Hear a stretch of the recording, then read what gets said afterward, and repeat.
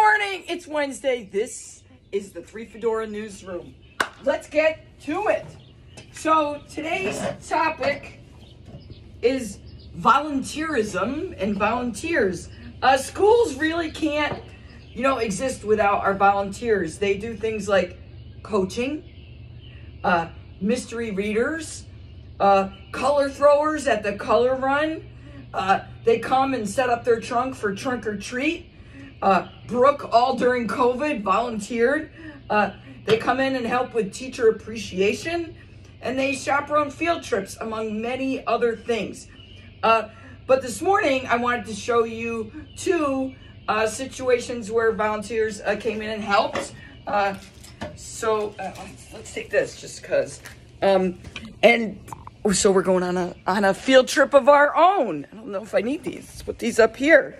So now we're in the cafeteria, and we're going to take a look at the mural, which I don't know what year we painted the mural, but it doesn't matter really for this story.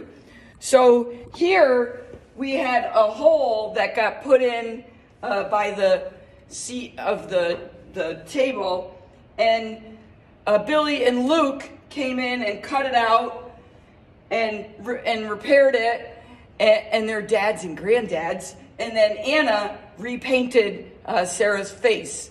So this was a volunteer situation, and everybody chipped in and fixed the mural, which is really, it's part of what we got going on. I could have moved all the tables, but apparently the crew didn't. When I say me, I mean the crew should have. But that mural is beautiful, and now it's repaired, which is terrific, right? You don't want it to have a hole. It's beautiful, and kids help paint it.